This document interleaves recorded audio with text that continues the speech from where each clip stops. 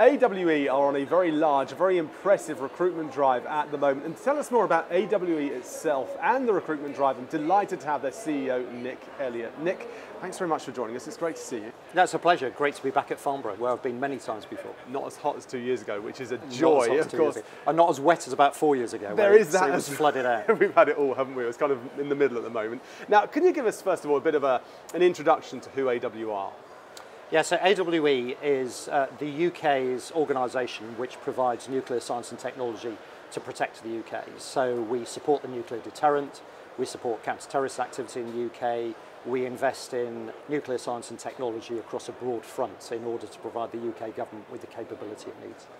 Now, the company's been going for quite a number of years and have such an important role to play. Can you give us a bit of an idea on the missions that you look after, or the areas that you look after as a company? Yeah, so our purpose as a company is to protect the UK through nuclear science and technology. And in order to do that, we support the UK's nuclear deterrent. So we support the weapon programme for the nuclear deterrent. We support the UK's counter-terrorist programme. We support the testing programme to identify where there may be nuclear tests taking place around the world. And we build a really expert cadre of scientists and technologists, some world-leading capability in that field in order to give the UK real depth in nuclear science and technology. We'll come to the scale of the company in just a bit, because it's mind-blowing how many people you employ and the locations that you work in as well. But what about some of the programs that you undertake? So, I mean, we do a wide range of programs, very much involved in defence of the UK, very much involved in the mission of the Ministry of Defence and the nuclear deterrent, and supporting the investment and the reinvestment that's been made by both the last government and the current government in terms of the commitment to that deterrent. So that's at the heart of what we do, and we've been doing that for a long period of time now. We were a key part of the Trident programme, and we're going to be a key part of the new programme for the new submarine fleets and the new deterrence that's going to be provided by the UK in order to protect itself and its citizens. Clearly at the moment we are seeing a very tricky geopolitical situation going on. Has this changed your remit? Has it changed the focus of the company in any way? Well, I think it's put a real focus onto why we're doing this. I mean, I don't think it could ever be more important than it is now to make sure that the UK has got a deterrence, that the UK can actually protect itself in a very volatile world. And also the commitment 3 years ago to reinvest in that deterrent means that, as well as it being incredibly important, we are now investing in AWE as a company in order to make sure that we can build and create all of the right capability to keep that deterrence going for the next 40, 50, 60 years. Might seem like a silly question to ask you, but has the change of government had any impact, any changes for you, or is it business as usual? Well, it's absolutely business as usual. And it was fantastic to see the commitment by the new Labour government in the UK's nuclear deterrent. I think they recognise what the world position is at the moment, and it was fantastic to see the commitment in that.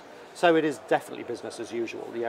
The reinvestment in our organisation, the building of new infrastructure, the recruitment of the very best science and technology capability and people from every academic institution around the UK is very much part of that future, and it's fantastic to see that that future has really been invested by the new government. More than 8,000 employees across your organisation, and when we talk about employees, we're talking levelling up as well, because you're not just in the south of England, you're all over the place with locations. So give us an idea then of this recruitment drive that I hinted to at the beginning.